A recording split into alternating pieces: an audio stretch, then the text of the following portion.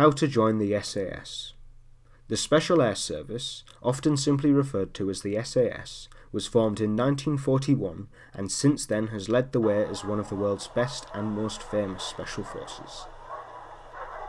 Its selection process is known and respected worldwide, and today we will be looking at what it takes to join the world's best special forces.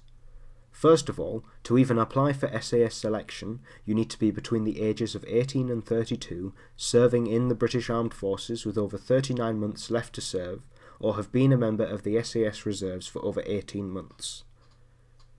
The selection for the SAS is split into 3 stages: endurance, jungle training and escape, and evasion and tactical questioning, and selection takes place twice a year, once in summer and once in winter.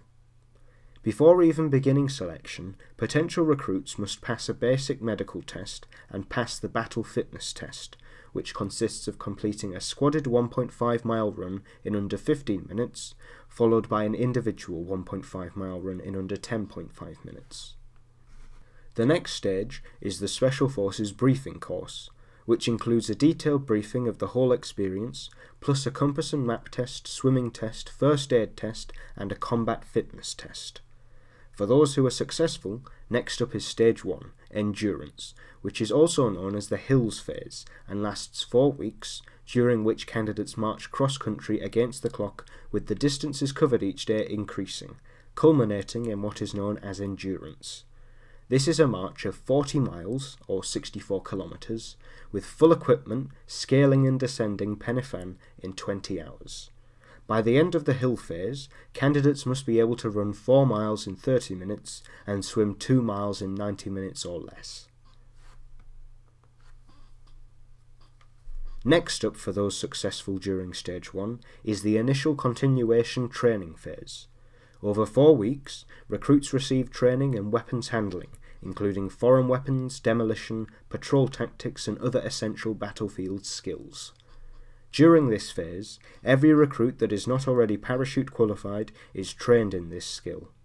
In addition, recruits are trained to the British Army Regimental Standard for signalling.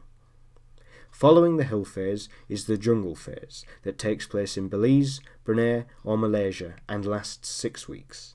Candidates are taught navigation, patrol formation and movement, and jungle survival skills in 4-man teams.